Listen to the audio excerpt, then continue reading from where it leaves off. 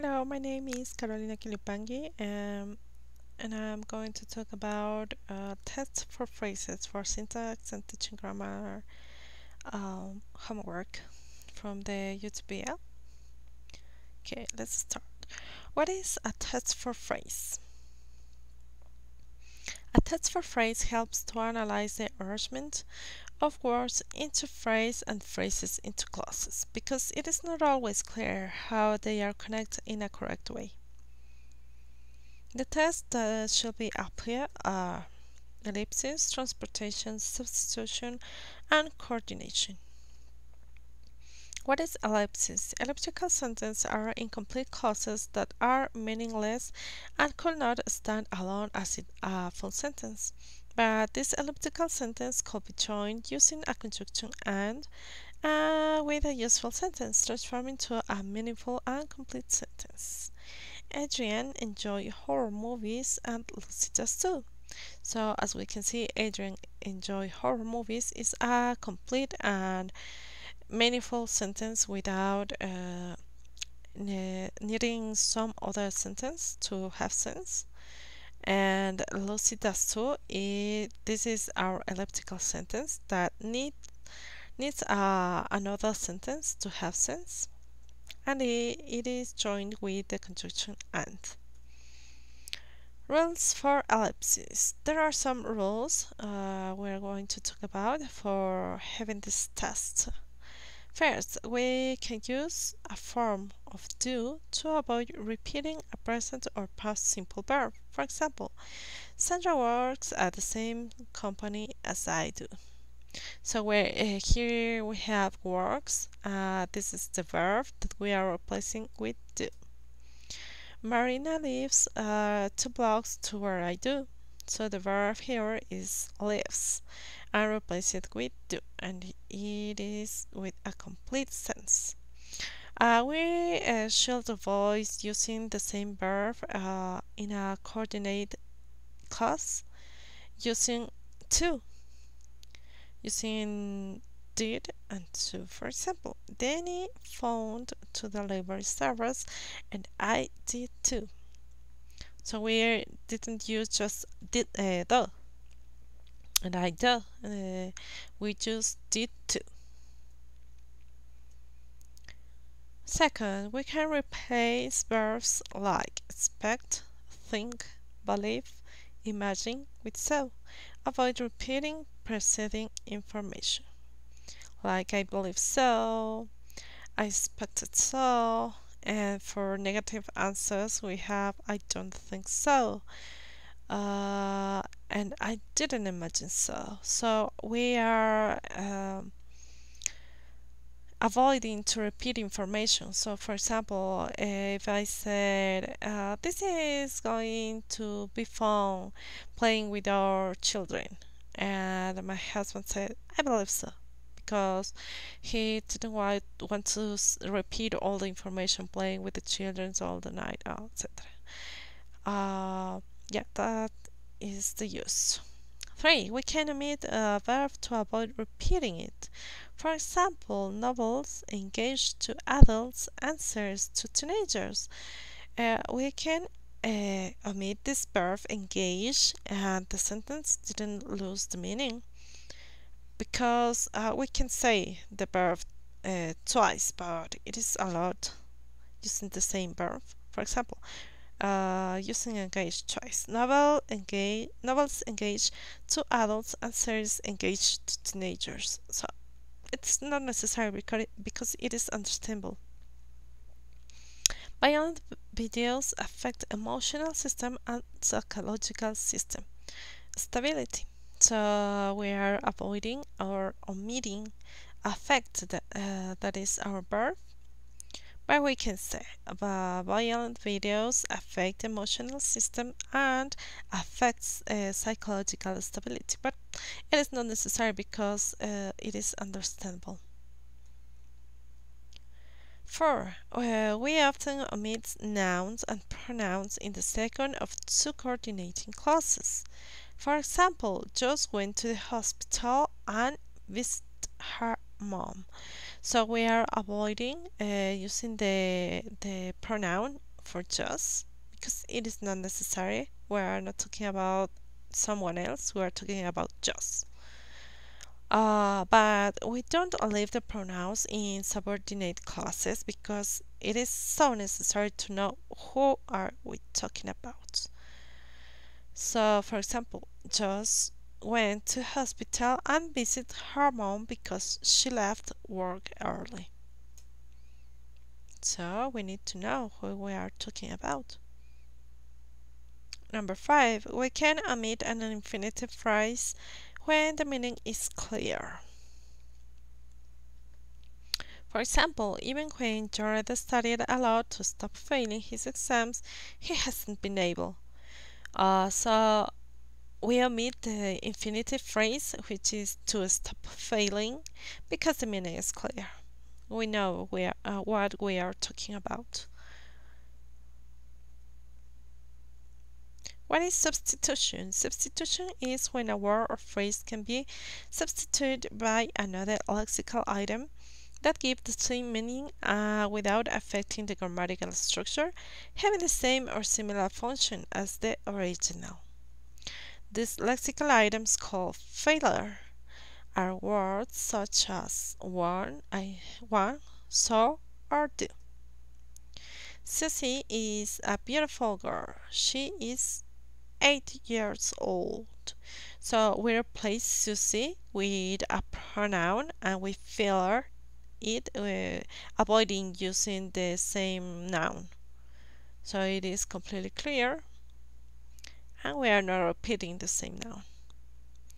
Rules for substitution. There are some rules to apply in this test. For example, number 1, we can use demonstrative pronouns without one or ones.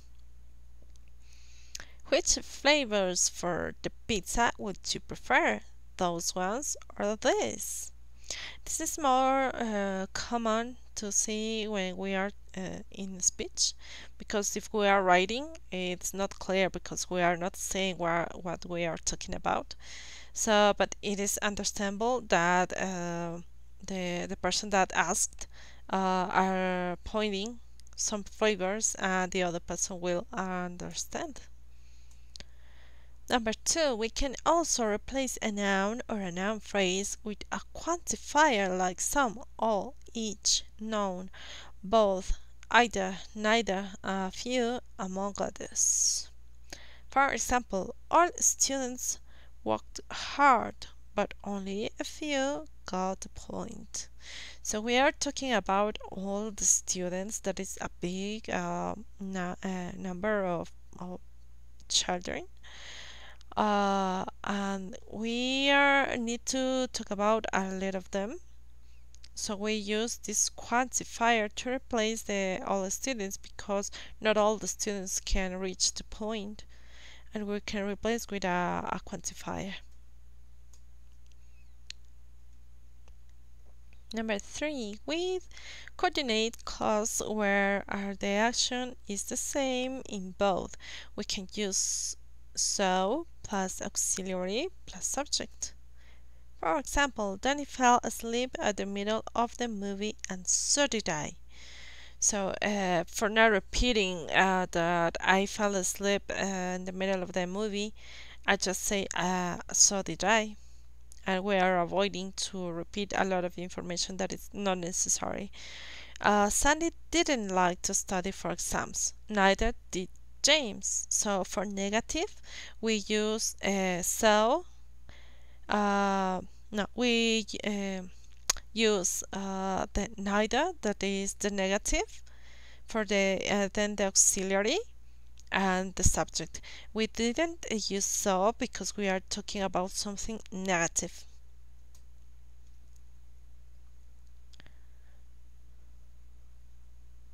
Number 4, we can use 3 words, so that to replace a verb phrase which describe a single specific action. Using so is more informal. Maybe it works for speech. Anais stood up to leave, and just as she was doing it, she slipped and fell down.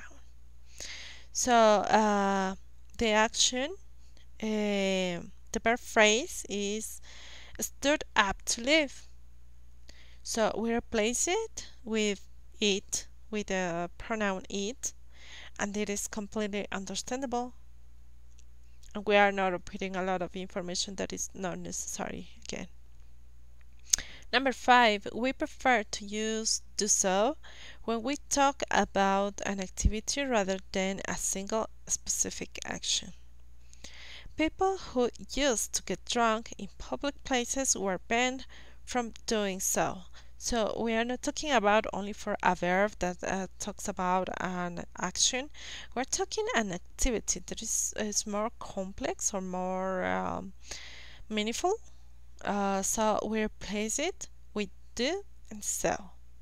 In this case, we transform the verb, the auxiliary verb for doing so. Next, Vivi told me not to forget her poster for the presentation, but I did. So this did also replace not to forget, and it is completely understandable. What is transposition? Transposition is the displace of a phrase to another position where another grammatical function is assigned.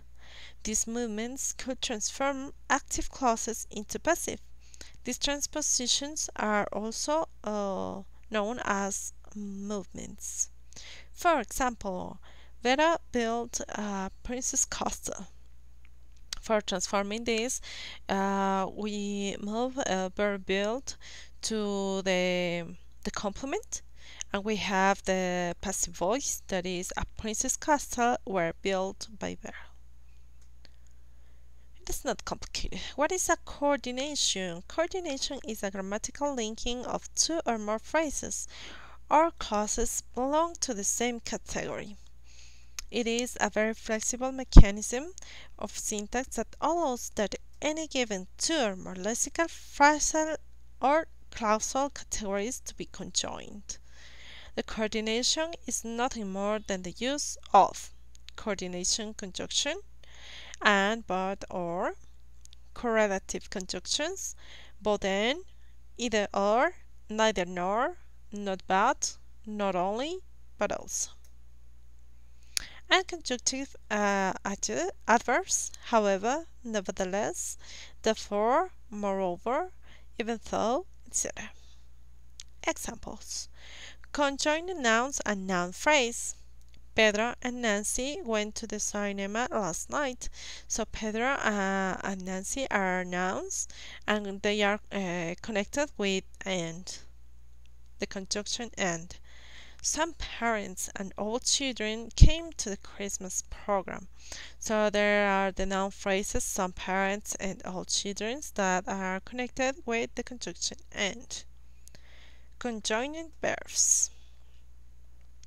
I sang and laughed with my friends all night. So sang and laugh are connected with the conjunction and.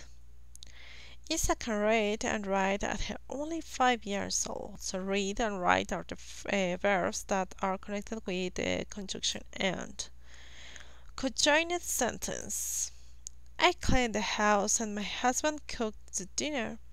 So these are two complete sentences that can stand alone, but are connected with the conjunction and they can have a sense by themselves. For example, I clean the house is a complete sentence that can stand alone, and my husband cooked the dinner is also a complete idea, but they are joined with the conjunction and. Annie see a movie and Danny played a video game. So there is the same. We have two complete sentence, complete ideas that can stand alone. Annie see a movie and it is completely understandable. Danny play video games. It is completely understandable, but they are joined with the conjunction and. So thank you very much, and there are the reference. Thank you.